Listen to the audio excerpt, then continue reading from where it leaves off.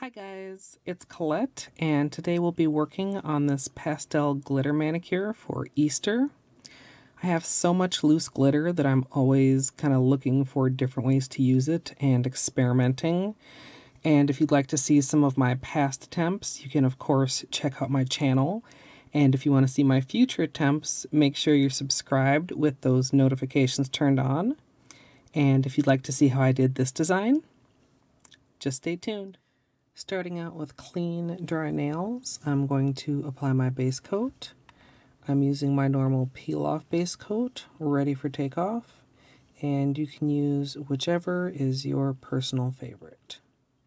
For your base color, you just want any nice, basic, plain white, and today I'm going to be using Zoya Purity.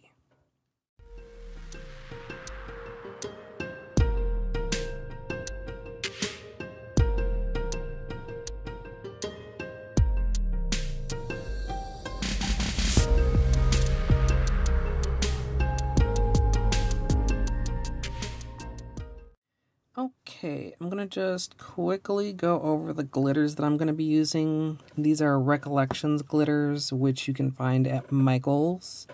The pink is Blush, the orange is Apricot, the yellow is Sunflower. For green we have Mint, the blue is Frost. And then the purple, which is the only one that's really kind of not a pastel, but I think it still goes well with these, is Fairy Dust. And hopefully it comes across that all these have kind of a subtle shimmer to them in kind of a greenish blue tone. So the undertone of shimmer for all the colors is very similar. And to stick these, after I did my glitter application over a tacky layer of gel, I had a lot of people telling me I should try it with foil glue, which I didn't have any at the time because mine was all dried up, but ta-da, I do now have some foil glue, and so that's what I'm going to be applying on my nails. Slightly trickier because I am using a white base, so I'm not really going to be able to see where I'm applying it. I'm just going to have to kind of trust my instincts and try to get nice even coats. And also because I won't be able to see when it's dry. It goes on milky, and then as it dries, it goes clear. So I decided to kind of show you guys that. I have just a little swatch of black polish here, and I'm just going to do like one swipe of glue over it. So there you can see it goes on milky. I'm just going to set this off to the side. That'll actually work in my favor so that I'll know when my nails should be dry also. And I'm just going to try to apply a very thin, even layer on all my nails. Okay, so it's been just a couple minutes and the glue is fully dry. And here you can see the little bit I did over black is fully clear. So if you're applying it over any kind of color polish, that's how you can easily tell. And that was pretty much my gauge since I was doing it over white. Now you want to be very careful with the glitter, of course, as you open it up, because it's going to go everywhere regardless, because it's glitter and that's what it does. But you definitely don't want to spill the whole container. I've got just a makeup sponge here, and these particular kind of sponges, this slightly wider end has the exact angle that I want. It's like a 60-degree triangle, so 6 of these will exactly fit to put the colors on my nails. And I'm just going to dip the corner in, and it actually doesn't pick up the glitter super well. So I may need to like re-dip it. Just going to carefully put that off to the side. And I'm going to put the point toward the center of my nail and the straight edge right up the middle. And I'm just going to sponge it on like that. And I'm going to just sponge on a little bit more carefully, dipping my sponge into the glitter. I do also have, and I may go to one of these as the glitter, if the glitter gets lower in the container. Just a little dish that I've made from basically the bottom of the paper cup, you know, that little ridge at the bottom. I've just cut that off. It makes a really nice little container. In fact, I'm going to go ahead and just pour some of this out because it's going to make things much easier, I think, than dipping into the little vial. So, see if I can keep that on the corner of the screen there. And I'm just going to go and apply the pink to all of my nails.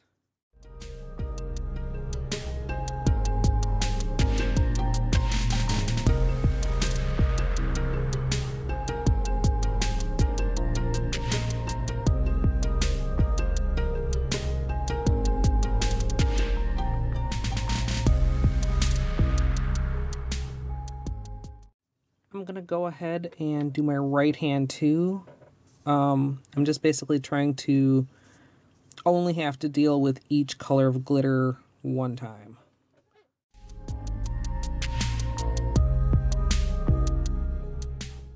And I managed to get a hair stuck in the glue on my ring finger here. Hopefully the glitter will cover that up if you can see it kind of on the bottom half there, but we'll see, because I'm quite a few colors away from covering that part of my nail.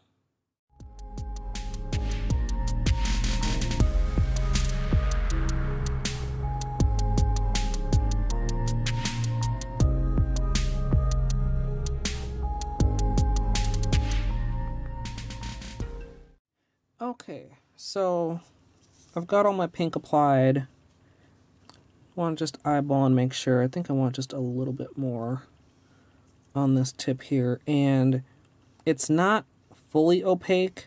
If you wanted it to be even darker, even kind of closer to what it looks like in the bottle, you might have to go ahead with like another layer of glue and another layer of glitter, but I've stuck as much as will stick on here, and I'm gonna just carefully we'll see if this even works here, kind of tap this to one side here, and then this still on camera? Yeah.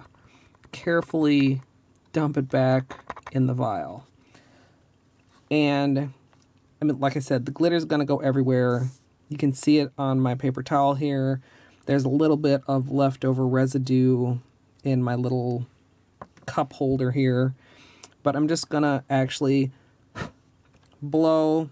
There's still some in there.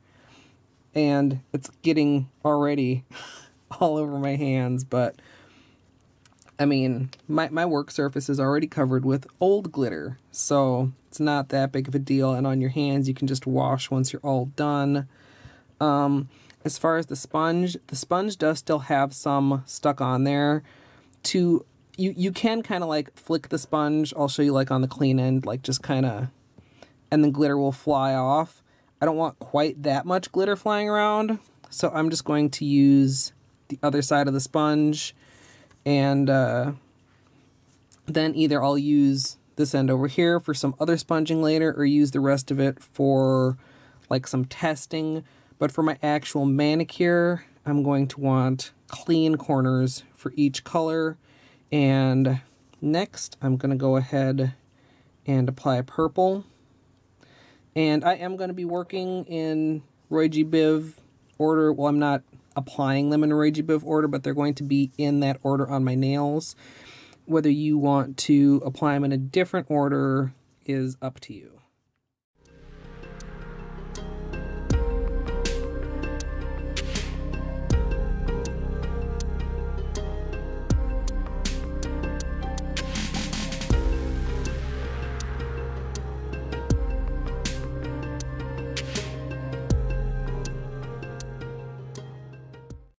I will note, which I knew and still didn't properly plan for, be careful as you're putting the glitter back in the vial. You can see I got quite a bit of purple where I didn't really want purple, but we'll deal with it. I'm not going to like remove all the polish from that nail and start over, but I'll just try to cover it up as best as possible. And next we'll be applying blue. And one other note, I kind of mentioned that when you first start, the sponge doesn't really want to pick up a ton of glitter. As you go along, the sponge will get a little bit of the tackiness from the glue, so it will begin to pick up more glitter as you go along. And for each kind of section, you just want to line up next to the section you previously did. So I don't think that was on camera very well. And I'm trying not to also stick the sponge or stick my hand into my other nails that are all sticky right now. So a little bit tricky, several things to keep in mind, but I'm really liking how this is turning out.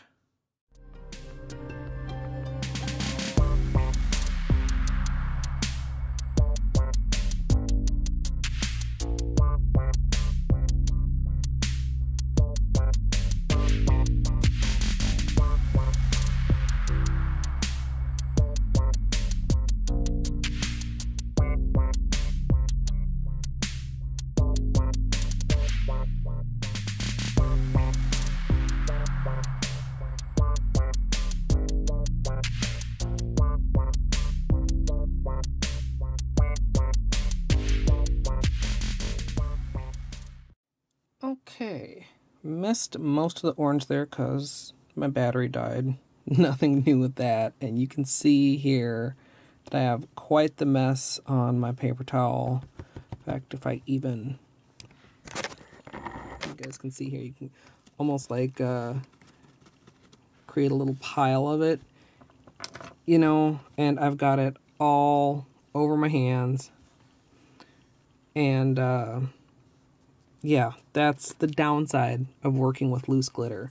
I'm definitely going to have to wash my hands to get rid of all this because even brushing them together doesn't do too much. But I'm going to go in this somewhat glitter-free area of my paper towel and just give each nail a little bit of a brushing off. I'm just using my fingers because my fingers are already covered with glitter. Excuse me. And you just don't want too much loose glitter as you top coat. If you see any spots where it's like really gotten into your cuticle, you can go in with like a cuticle stick, an orange stick, and get it out. Could even go in with like your normal cleanup brush and acetone if it's really stubborn in there, but for the most part, I was trying to be quite careful as I applied the glue. I don't think any of this is actually glued in there. It's just kind of stuck in there. And then for my top coat, since this is loose glitter, and even though I'm attempting to brush off most of the excess, I don't want to contaminate my main bottle of Seche Vite. So I actually have a bottle that I put glitter on the top, and I use this bottle just when I'm doing glitter, so that if there's anything that's loose, it's just in this bottle and not in my main bottle.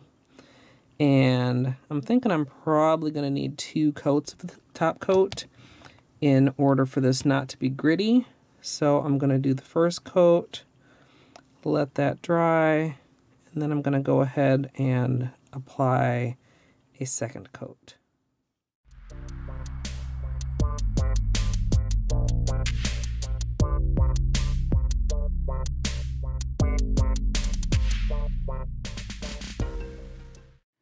So I finished this manicure and immediately headed out the door to Grandma's house again. So I've actually already got about a day of wear on this. And one thing I can definitely say is that, and I'm not surprised, but this manicure seriously like drinks top coat. After the first layer of top coat, by the time it dried, you couldn't even tell it was on there. The texture was still very sandy and very gritty. The second layer of top coat pretty much smoothed things out, but only for like a couple hours. The way Seche Vite works, it's mostly dry. I mean, like dry to the touch within a few minutes, but it continues to dry, and as it did, it continued to kind of sink in to the point where now these are back again to a sandy, gritty texture. And that's not the only thing I'm frustrated with this manicure. I do like most of the colors, and I did in fact get the Grandma seal of approval, which is always great. But the problems that I have with it, I have no one but myself to blame. I had been testing some other designs with glitter, and I actually only checked how 2 of these colors applied before starting my manicure. The ones that I was playing with were all showing up pretty accurate to how they looked in the vial. But once I started with this, I was really disappointed with the green, the yellow, and most especially the orange, which you honestly barely can see. You made, like, my thumb here is probably the best representation of what I wanted to do, but on some of my other nails, the orange is pretty much invisible. But it does still give a very Easter vibe. You know, it's still pastel, it's still sparkly, it's still pretty, but it's not quite what I wanted, and you guys know how much that irritates me. So I kind of, when I finished, I'd wished that I had just done pink, purple, and blue and then repeated it, but maybe I'll revisit it at another time. I'd love to hear what you guys think down in the comments. If you want to be sure to see my next attempt with loose glitter, be sure you're subscribed and turn on those notifications. If you're looking forward to the peel porn, stay tuned for about 5 more seconds. And if not, as always, thanks for watching. Alright, I've had this on for about 2 days, and I'm really glad I didn't plan on wearing it longer because it's wearing very poorly. If you can see, like, around the sides here, and even at the cuticle, on the sides here, really gnarly here and here. I mean, I don't know, it's like, I know I top coated those areas. It's not like I missed top coating those and that's why it's peeling off. Or it's not even exactly peeling off, it's like the glitter is wearing away. So I don't know what was up with that. Maybe a side effect of using the foil glue. It's almost like that never really dried even under the top coat, and then it ended up just wearing away in a really weird way. But I wasn't very happy with these in any case, and hadn't planned to wear them long anyway because I wanted to get them up. Hopefully, I'm not sure if I'll make Saturday night, but if you need some entertainment on Sunday to get away from your family during Easter, you may be watching this. So for those of you who stuck around, enjoy the peel porn.